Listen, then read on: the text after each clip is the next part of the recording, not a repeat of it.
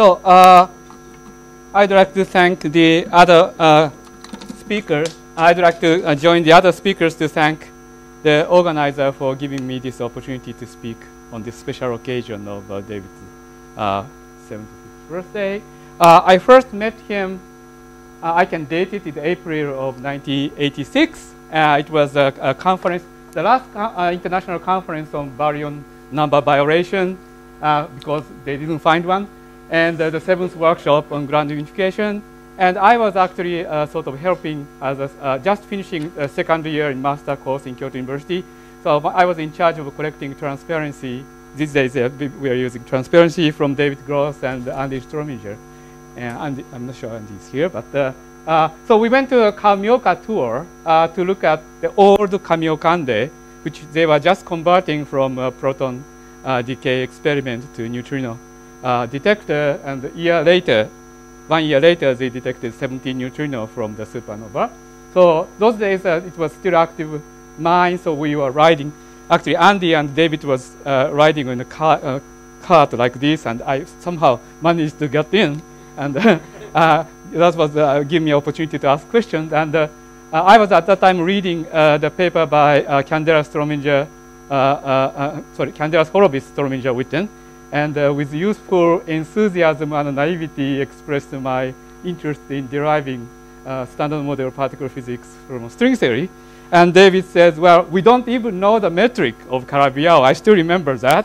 And that really had a big impact on me. And actually, that was sort of my primary motivation to study elliptic genus of K3, which became my PhD thesis, and eventually, more recently, led to the discovery of Mathieu group automorphism that Jeff will talk about, and also my work in topological string and not invariant and all that. So I'd like to thank David for that. I got to know him more. Sorry? We still don't have that, we haven't done that homework yet. So I got to know David more after he moved to California, because I was organizing the strings workshop, and also actually, a year before, we had strings 79, and David was just arriving his position as a director of ITP, and he gave a talk and then announced that the strings conference next year will be Santa Barbara, and they invited everybody. So I went to see him at the lunch and said, who is going to be the organizer? And David said, you.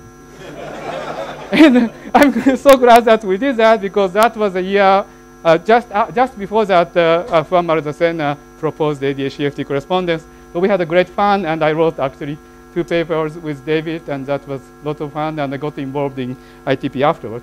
I would also want to say that David has been a great supporter of the basic science in Asia, and I think people from India, China, Korea have their own stories to tell, but in Japan, for example, when we were writing proposal for IPMU, David actually gave me very sort of helpful advice, both scientific strategy and administration.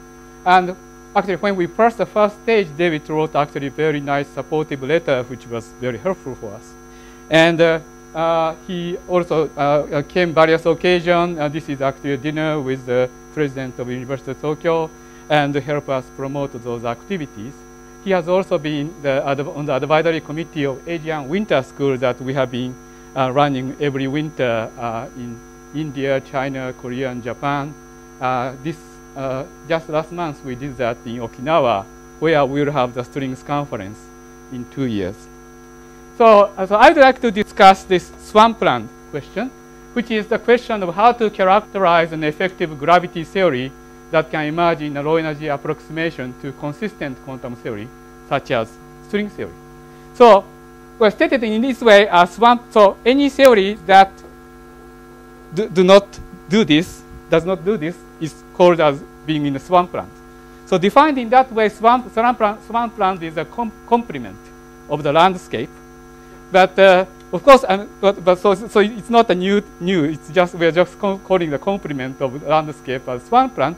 But whereas people work on landscape, sort of interested in constructing actually example of string vacua, here we are interested in understanding what are the conditions for which low energy effective theory cannot be part of a consistent U-beam complete gravity theory. So in some sense, landscapers are interested in finding sufficient conditions, whereas here I will be talking about necessary conditions. So before I get into the main example of this swampland criterion, let me tell you what have been known. And I'm not going to give you an exhaustive list of all that is known, but some illustrative example. So for example, there are some constraints on symmetry that low energy effective action theory of gravitational theory can have. So these are the conditions, for example, that is in a way that was formulated by actually Tom Banks and Natty Zyber's paper, but there are many people who have worked on this program. So it is generally believed that there are no global symmetry in gravitational theory, and continuous gauge symmetries are compact, and the spectrum of electric and magnetic charge form complete set consistent with Dirac quantization. And so recently, Daniel Harrow has a very interesting interpretation of these properties from holographic point of view. So yes. Well, so I think that, for example, there are indications that discrete symmetries are also gauged. And in fact, this is sort of part of my work in progress with Daniel Harrow also. I'm not sure whether he was planning to mention that. Yeah. So, but one can also make some argument that the discrete symmetry has to be also gauged. And also, so there is a stronger version of this type of statement called weak gravity conjecture, which I'm not going to talk about, but Daniel may talk about. There are also constraints on the type of moduli space of low energy effective theory that one can obtain. Well, to be precise, when we say moduli space, one has to worry about whether we are talking about space of stable vacuum or URO semi-stable vacuum. And the answer would be different. For example, if you allow semi-stable vacuum, you can have, for example, axion monodromy that they ever considered. So the conditions are different. But so, for example, if you consider stable vacuum, then this is a kind of, for example, of conjecture that one can formulate based on known example of string theory construction. So, for example, as far as we know, that all known examples have moduli space is non-compact and complete and has finite volume. And what typically happens is that when the moduli travel in the distance larger than the Planck scale, a tower of low energy particles start appearing with exponentially small masses. And this actually is interesting because if you regard this as sort of principle or that should be applied to any quantum theory of gravity, then it's almost like require you that this theory should have extended object. Because, for example, if you consider toroidal compactification, then the size of torus is a moduli. But then you can ask, well, if the size of torus becomes large, then you have a Caltech mode. But when the size of torus becomes small, how can low energy effective theory break down? So what kind of particle can give rise to light particle when the size of the radius can be small? The only possibility, the conceivable possibility is that you can have some extended object. So this seems to lead to an argument that the consistent quantum theory of gravity necessarily have to have such extended objects. And then in all known examples, it seems like there are non-trivial one cycle with minimum length. And so those are the kind of things that you can deduce from known example. And in fact, just recently in the textbook that Sergio Cecotti wrote in section 4.9.1, he actually proved that these are all correct in four-dimensional supersymmetric theory with n equals 3 or higher. There are also various interesting constraints of on topology of Calabi-Yau spaces that have been emerging.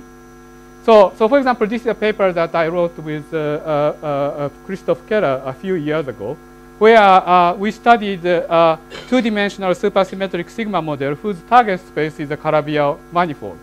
So the horizontal axis is a total Hodge number, in this case H11 plus H12. And the vertical direction is a scaling dimension. So what this curve indicates is that by just requiring modular invariance, one can show that there has always be a non-chiral operator whose conformal dimension is below this curve. And then it's hard to see in this graph, but in fact, this curve actually eventually goes down towards 0. So that means that as the topology of the space becomes more and more complicated, the Hodge number becomes increasingly large, then there appears increasingly light particle in the low energy spectrum. So that's also some indicates that there is something interesting going to happen when the Hodge number increases. And also, I don't have time to tell you about, but there is some kind of crossover around Hodge number 500.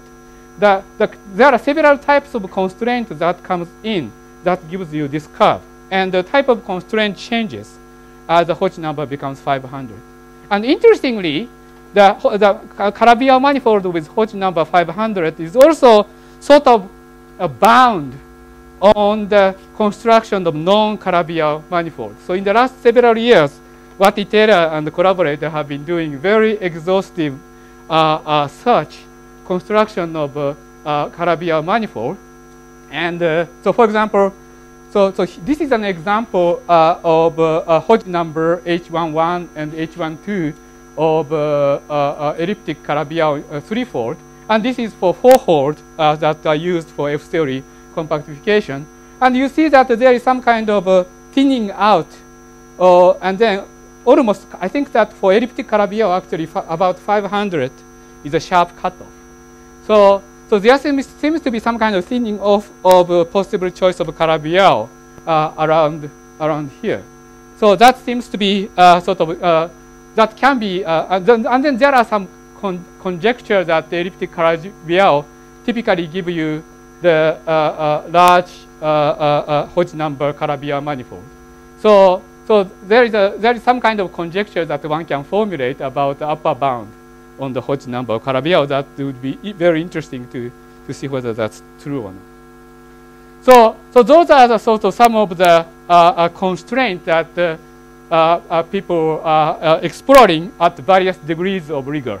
So some are actually known to be almost true, like no continuous global symmetry, and the bound on Hodge number, etc., are still being explored. So today, I would like to tell you about the constraint on the energy momentum tensor, and in particular, certain types of positive energy theorem for energy defined in some local domain in Calabi-Yau space. Not the Calabi-Yau space, excuse me, the anti-Logita space, actually.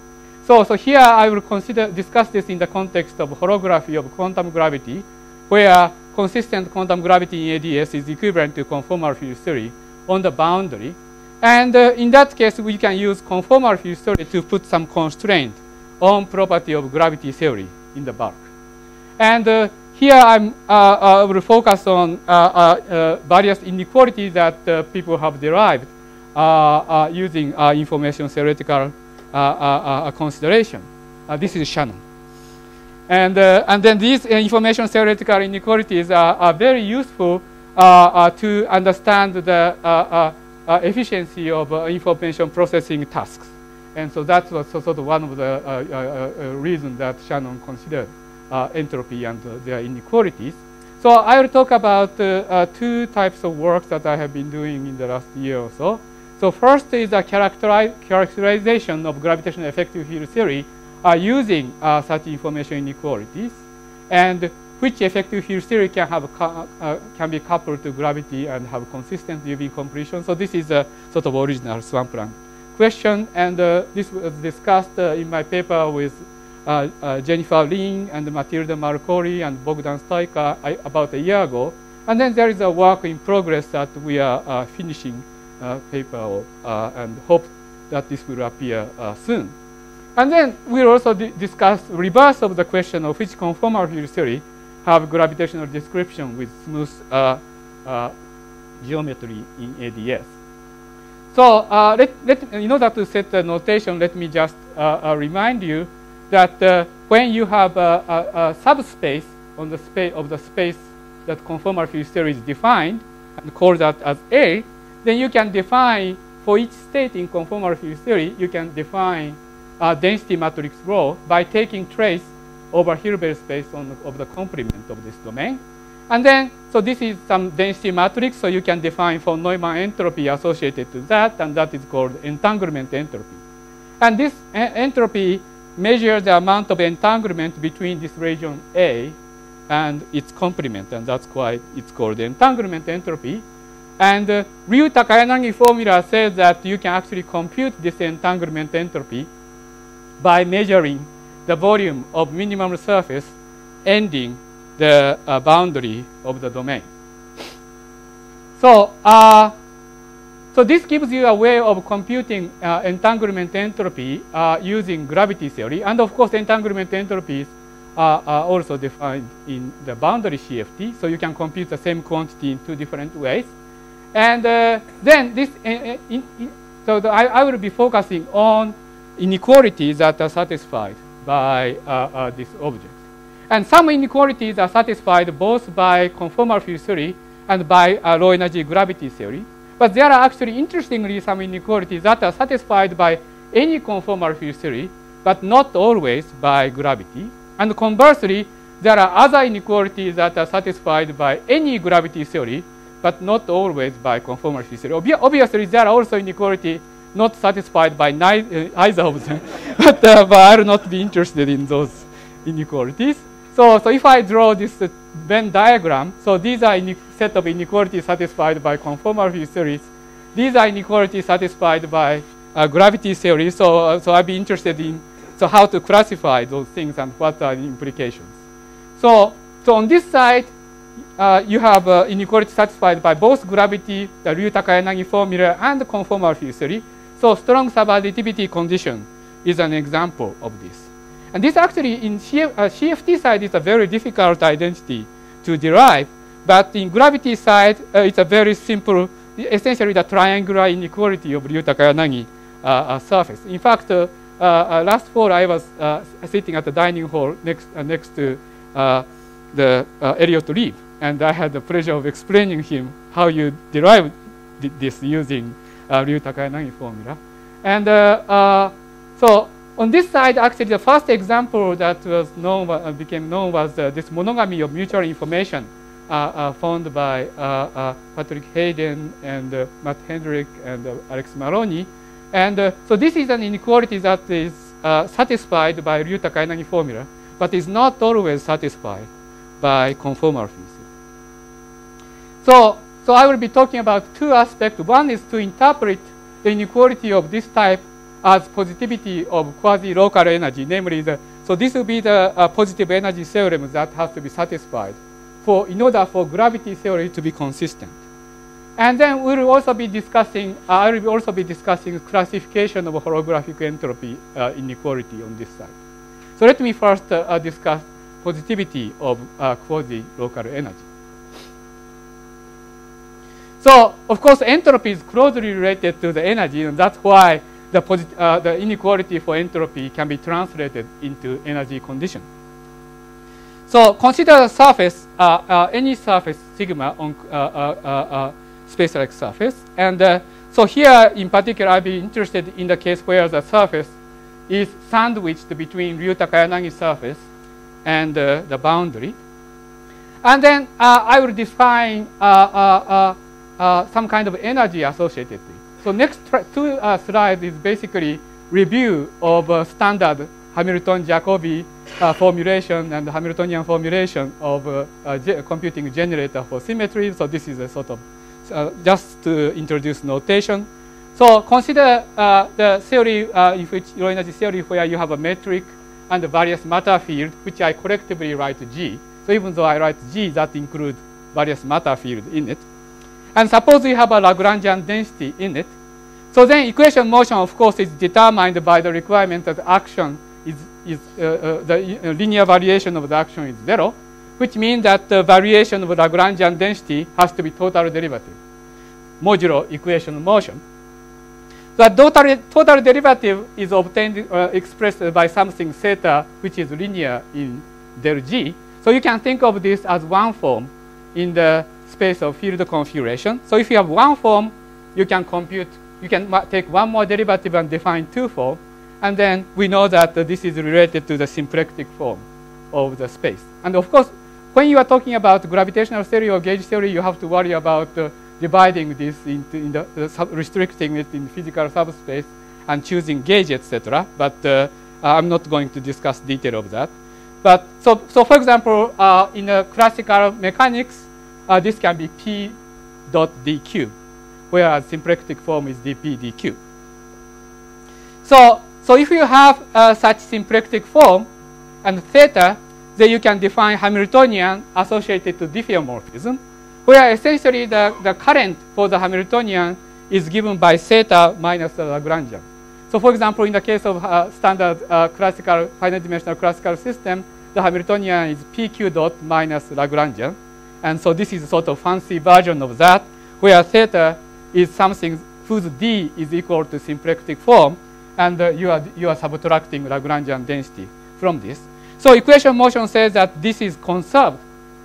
So therefore, this is almost conserved and generate the diffeomorphism. But when you have a boundary, you have to add a boundary term to cancel possible contribution from boundary. And this is not, it is not always possible to find such boundary term. But in the situation that I will discuss today, there are such boundary terms. So in the gravity theory, for example, sometimes you choose Gibbons-Hawking terms. And so Gibbons-Hawking term is an example of such boundary term. So this is a sort of a standard Hamilton-Jacobi formulation. Now, let's discuss the entropy side of the story. So again, I remind you that I'm considering subspace of the space. And then suppose I have two states, vacuum state. And this can be any state, but here I choose the vacuum state. And any state in conformal field theory. And for each one of them, I choose density matrix associated to this region A. And relative entropy is a measure to compare the difference between the two. So it is defined in this way. So trace of rho log rho minus trace of rho log rho naught. It's not quite symmetric between rho and rho naught, but this is a good measure to show the difference between rho and rho naught. And when rho and rho naught are infinitesimally close, this is given by the Fisher metric. So it turns out that if we use this type of Hamiltonian, then you can express this relative entropy in a holographic fashion. So the idea is, in this type of approach, is originally due to Robert Ward and his collaborator, and we are applying his technique in this particular context. So, well, we already have some kind of holographic expression for relative entropy, because the first term here is nothing but the minus of Ryu-Takayanagi type entanglement entropy that you can compute by using Ryu-Takayanagi formula. And this can be considered as expectation value of log of rho naught evaluated for rho, which if you choose this domain A to be a disk-like domain, and if you choose rho naught as density matrix for the vacuum, then you can express this in terms of energy momentum tensor on the boundary, which has holographic expression. So both of them can already be holographically expressed, but in this case, you can also write it as a difference of this Hamiltonian.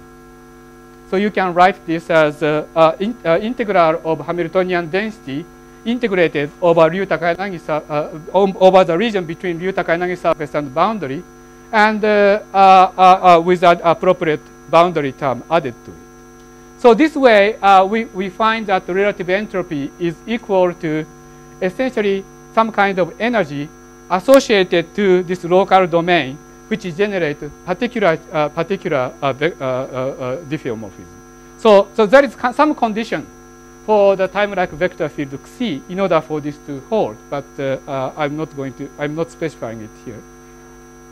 So anyway, so what we found is that this relative entropy can be expressed as a difference of the energy between the two states, the state corresponding to rho and the state corresponding to the vacuum state. And since relative entropy has to be positive, so this energy has to be positive. So this is a one of the positive energy conditions that I was suggesting earlier. So namely that positivity of relative entropy directly leads to positivity of this type of vacuum energy. There are other positive energy conditions that you can derive also. relative entropy is not only relative entropy is positive, but it is also known to be monotonic, namely that if you increase the size of the domain, it also increases.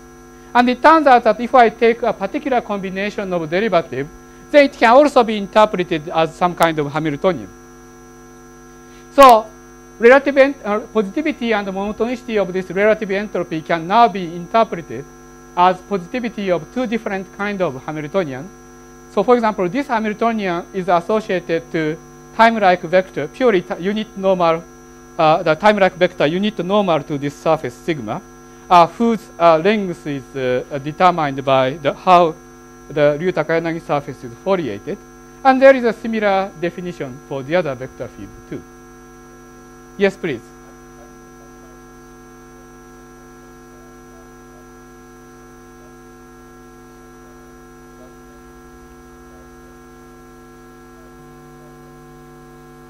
Well, so they are discussing this in the case when the rho and rho naught are close to each other, right?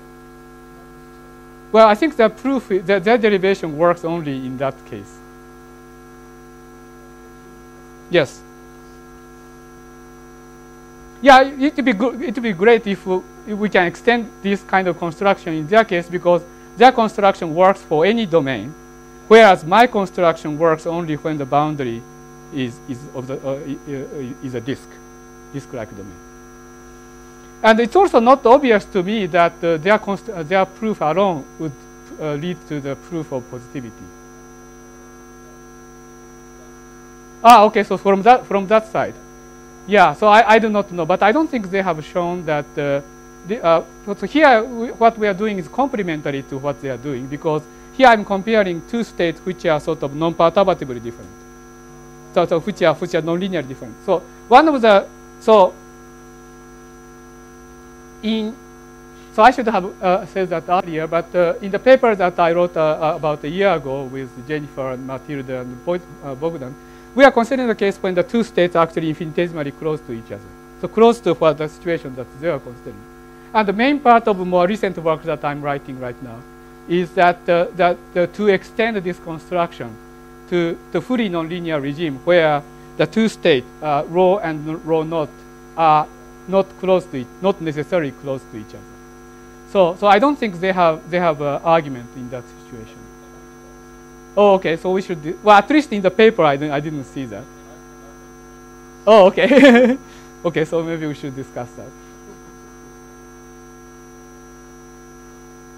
Okay. So so one more thing I wanted to say was that given this expression, we can, if you actually take one more derivative, you can also express the second derivative of relative entropy in terms of actually integral of energy density over the Ryu-Takayanagi surface. So if you have a family of Ryu-Takayanagi surfaces, and if you know how to compute the relative entropy, then essentially you have enough information to determine the energy density. So that's we found is also quite interesting. So this was sort of a first half of this story, that you can interpret the positive energy condition as coming from positivity and monotonicity of relative entropy. So for any low energy gravity theory that don't satisfy this condition has to be in swampland. So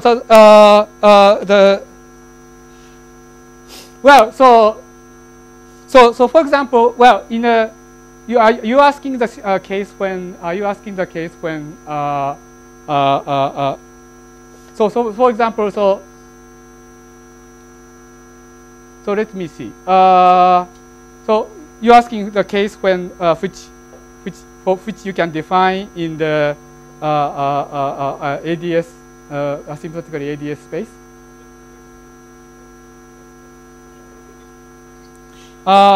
So let me see. So I had an answer to that question.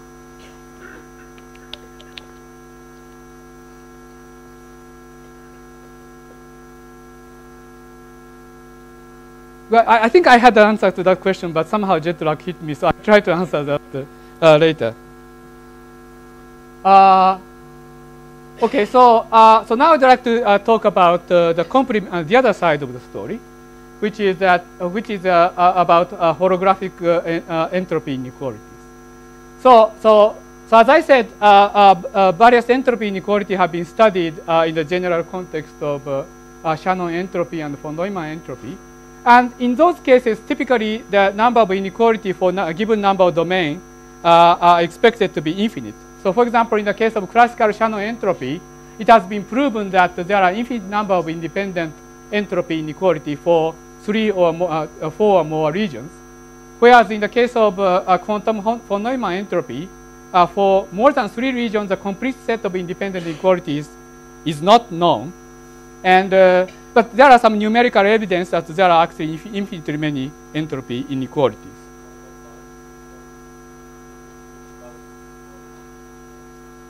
Oh, that I do not know, actually. It turns out that it's an interesting point because in this context, all the entropy inequality we found are all balanced.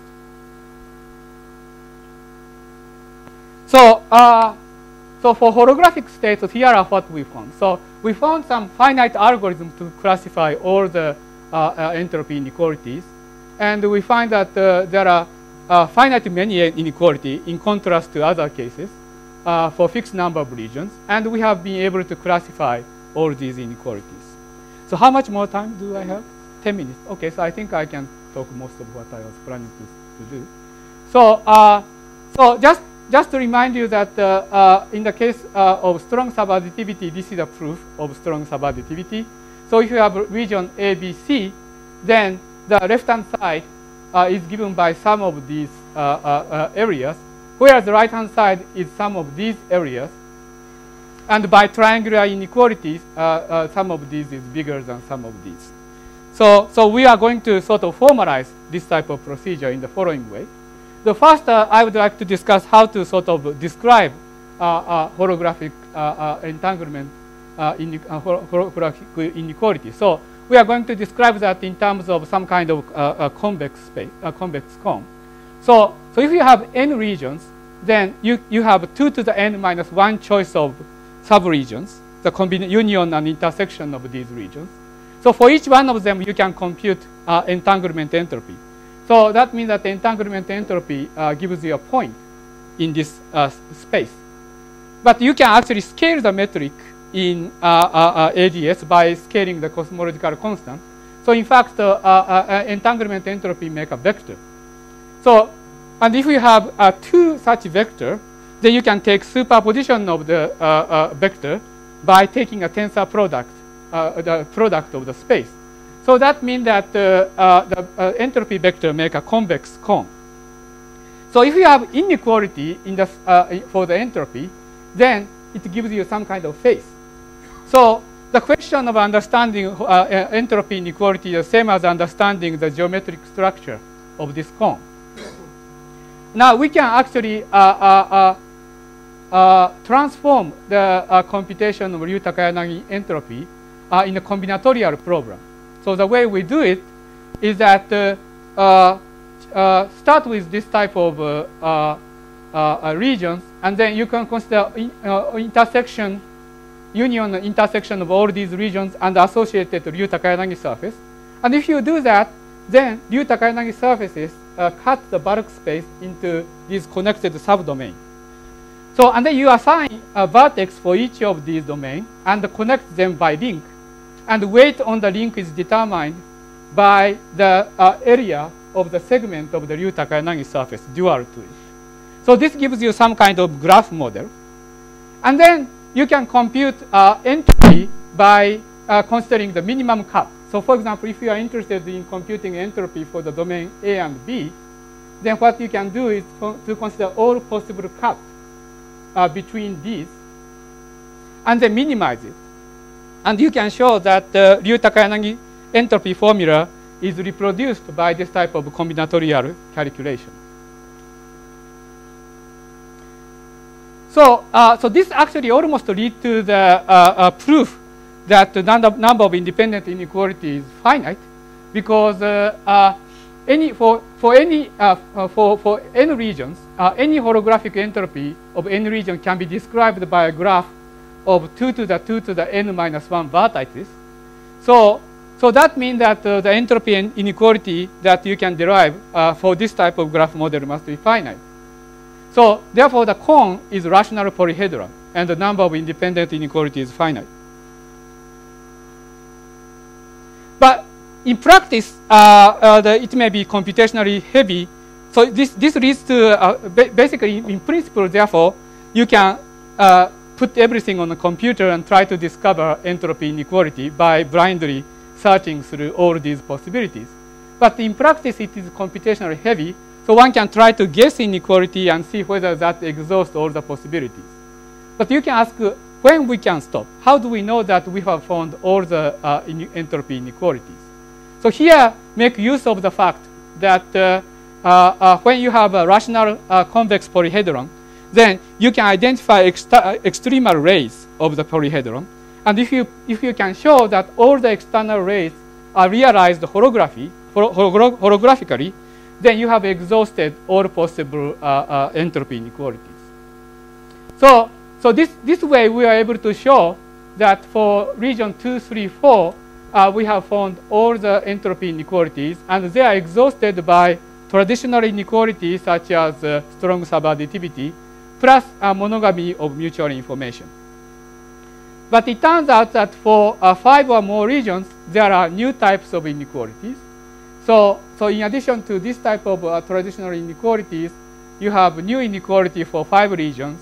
And in general, for odd regions, we have generalization of monogamy of mutual information inequalities. So we have found that for 2, 3, 4 regions, we now know the complete set of holographic inequalities. But there are new type of inequalities for more regions. But for each number of regions, the number of inequalities is finite. So anyway, so today I talked about how to characterize effective gravity theories that can emerge in a low energy approximation to a consistent quantum theory, such as string theory. So I talked about constraint on symmetry and constraint on moduli space and constraint on Calabi-Yau topology. And I also talk about the positive energy theorems that you can derive from entropy inequality. So happy birthday again, David, and thank you very much for your guidance, support, collaboration, and friendship. Thank you.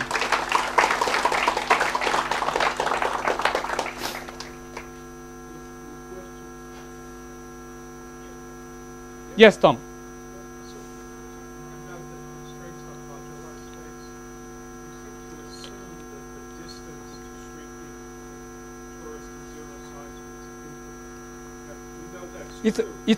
I know in known examples the distance is infinite.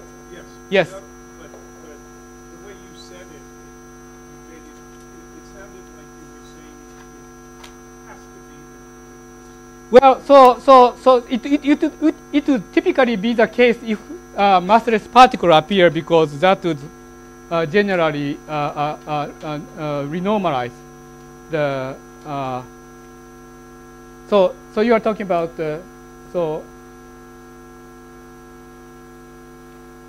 non-compact, complete, and finite volume. So you are talking about non-compact part of this?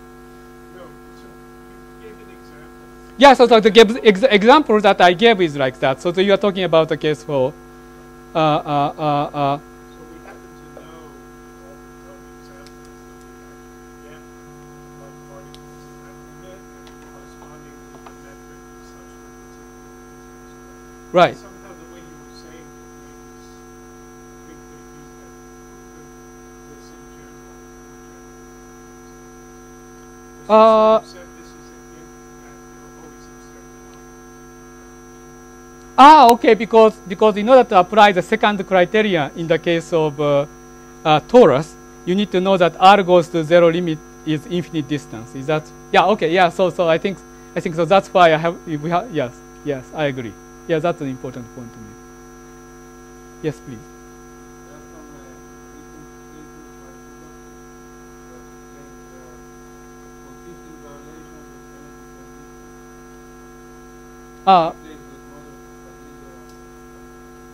Right. So the positive energy theorem that I talked about applies only for gravity theory, which is asymptote to ADS. So I'm not sure whether this is applicable in the case that he was discussing. No, I don't think I can make a conclusion on that.